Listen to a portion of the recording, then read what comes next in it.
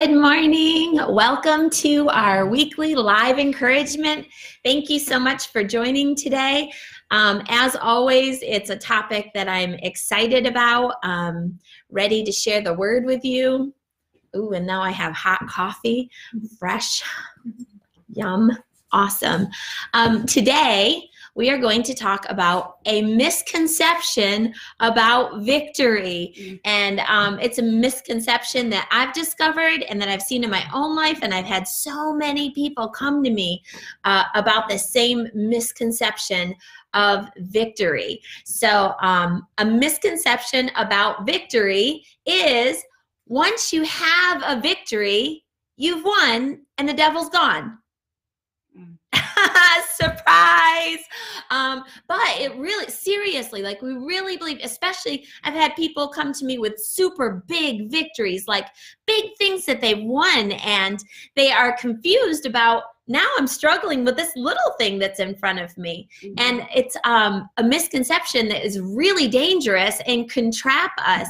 And one of the things as I was praying about this, because I know that the Word of God says that everything has to work out for our good. And so I asked the Lord, I talked to him about it. Why is it then that the devil even comes at us if he knows it's only going to work out for our good? And if he knows every weapon formed, it can't prosper against us. If he knows that, why does he even try? And the Spirit of God led me to the passage of Jesus' temptation in Luke chapter 4 and verse 13. I believe it's 13. Luke 4:13, yes. So Jesus had been tempted in the wilderness, and it says that the devil had ended every temptation, and he departed from him. But you know what? It doesn't end there. That's not where the scripture ends. And so many times we stop right there. You know, it says resist the devil and he will flee, but he's still the devil. He's still our enemy, our adversary, just waiting to pounce on us. Listen to what it says right after that. It said, he departed from him until a more opportune time. And let me read it to you from the Amplified version. I like this one too. It says, and when the devil had ended every temptation, he temporarily left him. This is stood off from him just far enough until another more opportune and favorable time. So really what happened is he stood just like he has to flee the word of God. So he stood right on that line. You know, the line that you draw, he stood right on that line with his toes touching the line, just waiting for another opportune time. And that's what the Lord spoke to me about victory. And when we win a victory, the devil goes off just far enough for another opportune time. And he says, maybe this time I can get them if it's a more opportune time. So we've got to guard ourselves. Let me read this scripture to you. There's a couple of verses I want to read. 1 Corinthians 10:13 says, and you need to get this into your spirit. No temptation has overtaken you except what is common to man. But God is faithful, who will not allow you to be tempted beyond what you are able. But with the temptation will also make the way of escape, that you may be able to bear it. So just know that and remember that in your battle and victory. And then we must be alert. So the scripture in 1 Peter 5:8-9, it tells us to stay alert. And the reason he tells us to stay alert, it goes on to say, but it's this picture of Jesus being tempted in the wilderness when he was over, the devil finally went and put his toes right on that line as close as he could get, but as far away that he had to flee, waiting for an opportune time. So it says, stay alert. Watch out for your great enemy, the devil. He prowls around like a roaring lion looking for someone to devour. Stand firm against him and be strong in your faith. Remember that your family of believers all over the world is going through the same kind of sufferings that you are. So we must pay attention. When we win a victory, that's awesome. But yesterday's victory is not the conclusion of today's today's unless you apply the same principles. And the devil's hoping that, like Jesus in the wilderness, and I love that he gives this example of temptation, showing that even at your weakest, even when you're all alone, even when you're famished in a desert place, that you can have victory over the temptations of the devil, over the things that the enemy brings at us. So we need to remember in our last victory, for our next victory, that we have to apply the same faith, but the enemy is hoping that maybe this time he's going to find you too hungry, too famished, too broken, too offended, too tired, too much fear coming upon you. He's hoping that maybe this time he's got you isolated out there in the wilderness all by yourself. Maybe this time I'll get them, because maybe this time, just waiting for a more opportune time. So just because you've won great victories doesn't mean you can put this word down. Doesn't mean that you can put this faith shield down. Listen, the same faith shield that won that last victory is the same shield that you have for this victory that you're facing, no matter what it is, no matter how tired you are, no matter how discouraged, no matter how alone, no matter how many lies the enemy has whispered in your ear. If you hold up the same shield of faith that is still available to you in this next battle, you'll still win a victory. But he's hoping that you're going to think, oh, I just can't. It's been too much. There's just too much that's gone on. I'm just too tired. This has just gone on too long.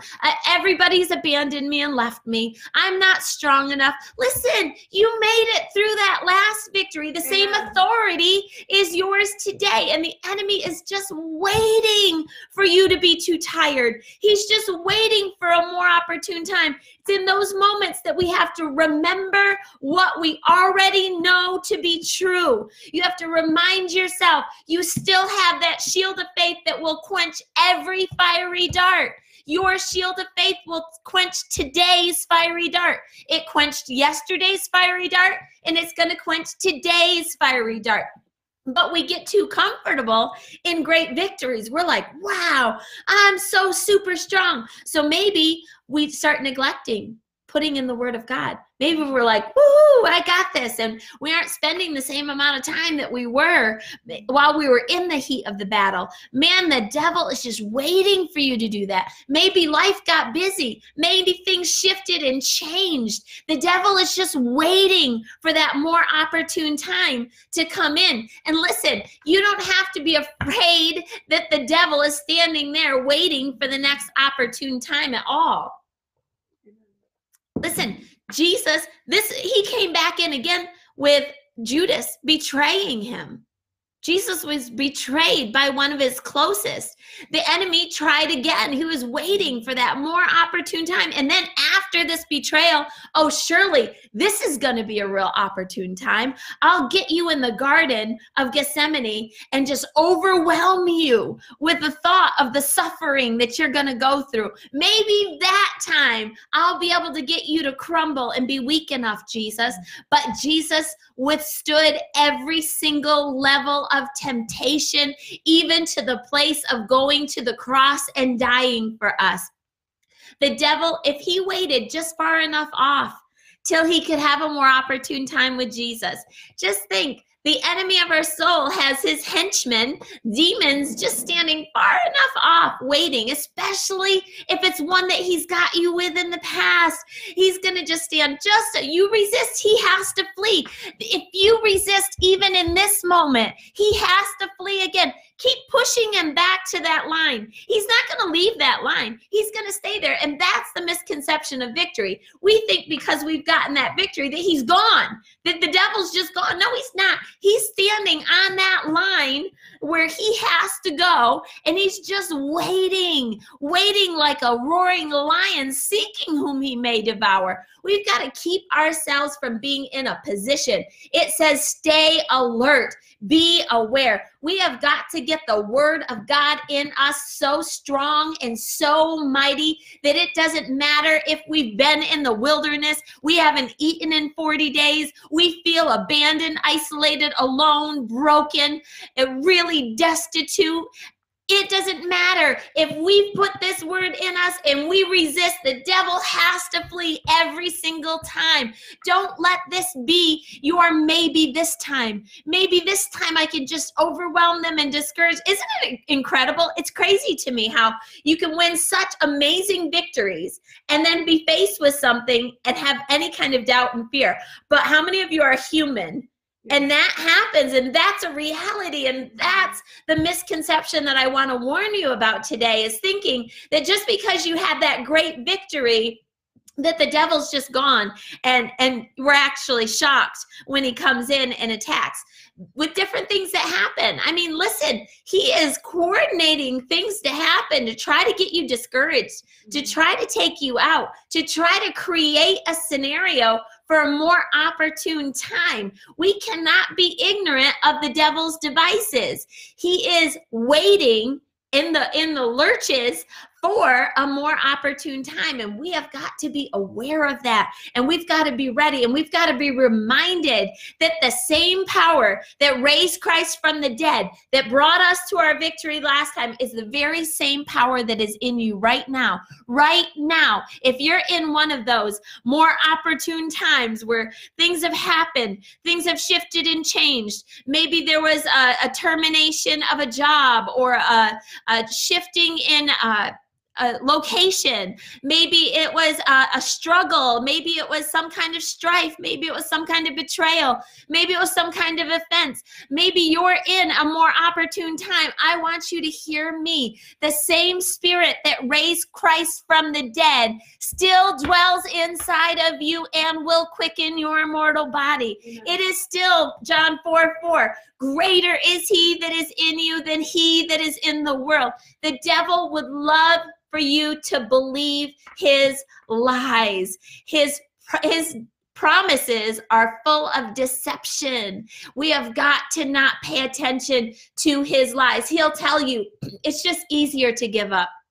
It's just easier to throw in the towel. It's just easier. Oh, listen, it is not easier. He wants you to believe that lie in this more opportune time for him. But we've got to be reminded that we still have a shield of faith that will quench every fiery dart. We still have the sword of the Spirit that will cut through everything that he brings at us. We still have the authority of Luke 10:19, that we've been authorized against every device of the enemy, no matter what way it comes in. We have got to remain aware and alert, even in our great victories. Yes, celebrate your victory, but even after your victory, keep feeding your spirit man, the word of God. Stay strong in your spirit. Stay strong in your faith. Don't allow for a moment.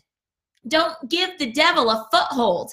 If we give him a foothold, he doesn't just take an inch, he takes a mile. And we have got to be vigilant, stay alert, according to 1 Peter. We have got to pay attention, because he's just hoping. He is just hoping. He is never going to stop trying. And that's what you need to know about victory. Just because you've won a great victory does not mean the devil's going to go away. Nowhere in the word, it tells us to be aware of his devices, to stay alert, to be vigilant. We must pay attention to the lies, to his fear that he tries to bring, doubt and discouragement that he tries to bring in. We have got to remain aware that for this next victory, it's going to take today's faith, today's fighting, holding up today's word in our lives, yesterday's victory. And, a lot of times we try to go back to that. Well, man, I shouldn't be dealing with this, because look what I've already conquered. Look what I've already defeated. I shouldn't be dealing with that. Listen, the devil is going to continue to try, but he is powerless. He is powerless unless you give up. Do not give up and do not give in, no matter what. Do not let this be a more opportune time, and be aware and know he's just waiting for you to isolate. He's waiting for you to get too busy. He's waiting for you to receive that lie that says, oh, you should just take a break. You should just separate yourself. Oh, he wants you to believe that. That's his promise that's laced with deception. He promises you that, oh, you just need to take a break. Oh, that is full of deception. What he's trying to do is get you alone and get you isolated so that he can attack you. But just as Jesus was all alone in the wilderness, he was at the weakest human place that you could be in. And listen, he was all human in that moment. He was literally just like you would feel if you were all alone in the wilderness, if you hadn't eaten in 40 days, if you have been walking and wandering around in a wilderness place, a dry and weary, no encouragement, no people to cheer you on. That's where he wants to get you. He wants to get you isolated. But Jesus showed us this example so he could encourage us that you're never in a place that is more opportune as long as you remember who you are, as long as you remember your shield, your sword, your authority, your power, your dominion. He gives us surpassing victory, overwhelming victory, even at your worst and weakest moments. Do not let the lie of the enemy tell you that you are too weak, that this is too much, that you just can't go on, that this is, man, it's just been one thing after another. You should just quit. You should just give up. That's what he says to us. He's waiting. He is just waiting for us to bite on that, just to take it for just a moment. And man, once you take that, just receiving it even a little bit, he's just going to flood you with every negative emotion and thought in your mind. And you're going to be on a freight train that he will try to destroy you with.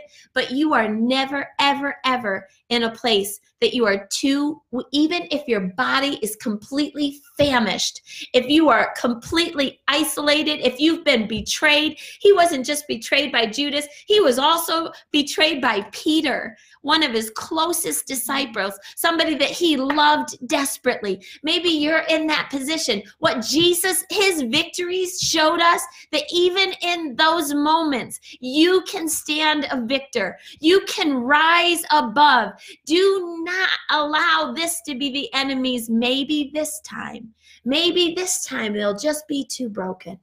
Maybe this time the hit will just be too strong. Maybe it's in your finances. Maybe something has happened. Maybe the devourer has tried to come. Listen, as long as you're a tither and you're obedient to the word of God in your finances, the word of God says he will rebuke the devourer. I've seen where the devourer has come in and tried to decimate, and it could really overwhelm you in a natural sense. But when you know the word of God, I've watched God show up supernatural. Listen, one of his prophets, he sent a raven to feed him. He will do whatever he has to do to bring you out to victory if we don't quit, if we don't give up in those more opportune times. So I want you to remain alert.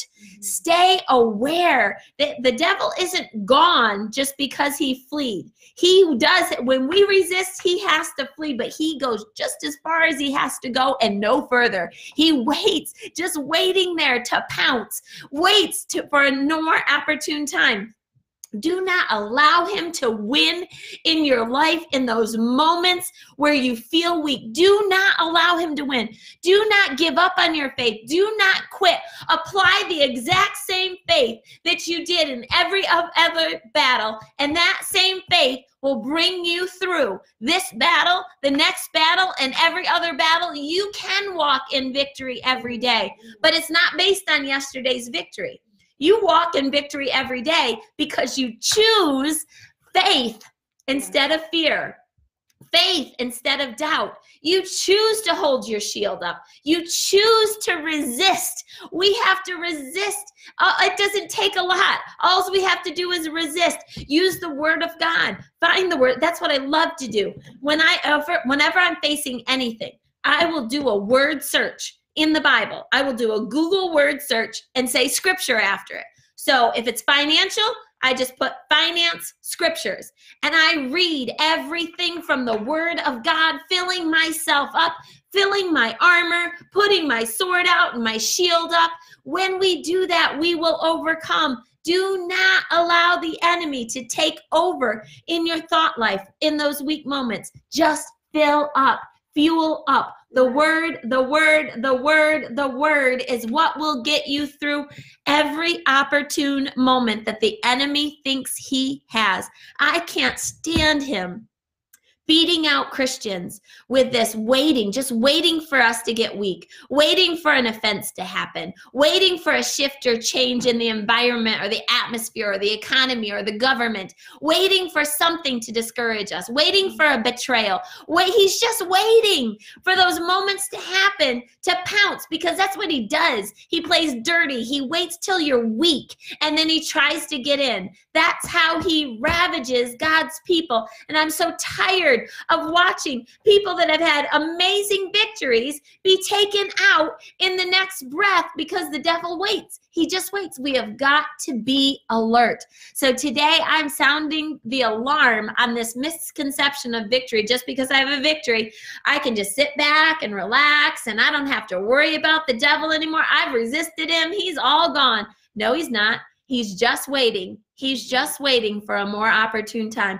And that's not scary. That means we have to pay attention and be alert. That's all. We have to be alert. We have to be vigilant, it says. That means constantly and continually paying attention. And it's super easy. If we continually get in the word every single day, when we resist with the word of God. So if we are full of the word of God, it's an automatic resisting. It's not even like a struggle. It's not even like, oh, well, the devil's come in today. I'm really fighting hard. No, when you're full of the word of God, it's almost an automatic resisting. Like Jesus, when he was tempted, automatically out of his mouth came the word of God. And when we are filled with this, if our body is completely weak, if we are in a desert place and we are all alone, if we are filled with this, what will come out of us when the devil comes in to tempt? Automatically, the word of God is going to come out of you. Automatically. It's not going to be hard. It's not going to be something that you have to, oh man, I've been fighting this good fight of it. No, it's going to just come out of you. And that is the exciting part about being alert and being vigilant, is it will automatically start coming out of you in response to when the devil comes in. Maybe this time, oh man, you are so dumb, devil. You are so dumb. This time and every time it works out for my good. This time and every time. I want you to tell him that. When he comes in like a flood with his lies in your head, I want you to just tell him out loud, no, this time and every time it works out for my good. And you know what? That means better, not the same. It doesn't work out for your same. It works out for your good. So I'm just going to get better and better, devil. And when he comes in, you just tell him, this time and every time, no weapon formed against me can prosper. This time and every time, if I resist you, you have to flee. Get out in the name of Jesus. We have authority no matter what, but we've got to be vigilant. Do not get comfortable. Never get comfortable. Your enemy is lurking. He is waiting as a roaring lion, seeking whom he may devour. And that's serious business. It's not something we can play around with. We have got to be solid in the word, the word, the word, the word. And then it will just come easy and it will come natural. You will fight the devil just as Jesus fought him in his human, weakest moments of life. He fought the enemy simply with the spoken. He spoke out loud the word of the Lord, and he caused the devil to have to flee back over that line. I want to keep the devil over that line at all times. Oh man, I get so ticked off when I see him cross over. Well, you don't even have any right. You're trespassing. Who do you think you are? Get back over that line. You might be able to stand there and watch and wait for a moment, but you dare cross that line. I am never going to allow my guard down enough for you to cross that line. Get back, move over that line, and stay out. We have got to be that alert about the enemy and our victories. I have talked to so many people that have had really great victories, and they come to me, I don't understand why I'm still having this battle. As long as you are in this life, the enemy is going to try to come in and tempt you. He's going to try to take you out. You have a choice, though, every new day. how you're going to battle that. You can battle that with peace in your spirit by simply just getting so much of this in you that it's what automatically comes out of you. It's not even like it's an effort battle. It's not even like it's a struggle battle. Just keep putting this in. And if you have to put it out a whole lot, make sure you're putting it in a whole lot more. That's the only thing we have to do is remain filled with Jesus. Remind our spirit, remind our soul, remind our thoughts what the word of God has to say. Greater is he that is in you than he that is in the world. This time, next time, and every time. It's the same. Jesus Christ is the same yesterday, today, and forever. So I don't know what position you're at, if you're at a complete place of discouragement or the devil's just gotten his lies right in there. Jesus is the same yesterday, today, and forever. He's still greater. He still has overcome that for you. He still has surpassing victory. He has planned a way out. We read in 1 Corinthians, he has planned a way out for you. You will be victorious. Do not give in. Do not give up. Simply pick up the word of God and fill yourself that this would come out of you. This is the only, this is the only thing I want to come out of me when the enemy comes in and tries to take me out. I don't want there to be an ounce of fear and doubt. And when you put this in and you're full of this, there's no room for fear and doubt. There's actually no room for falling and failure. There's no room when you have the word of God in you. So be vigilant today. Stay alert and don't rest on yesterday's victory. Don't rest on that.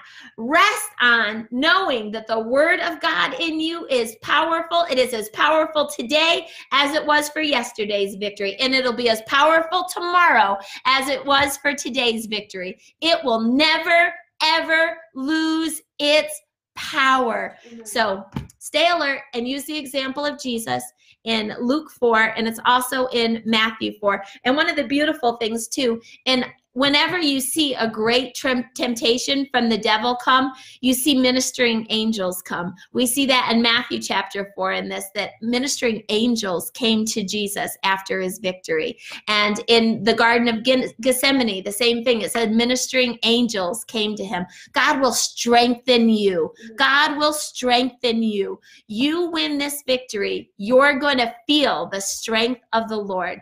I love you so much. I pray that this has been helpful for you today, and I look forward to seeing you back on here next week.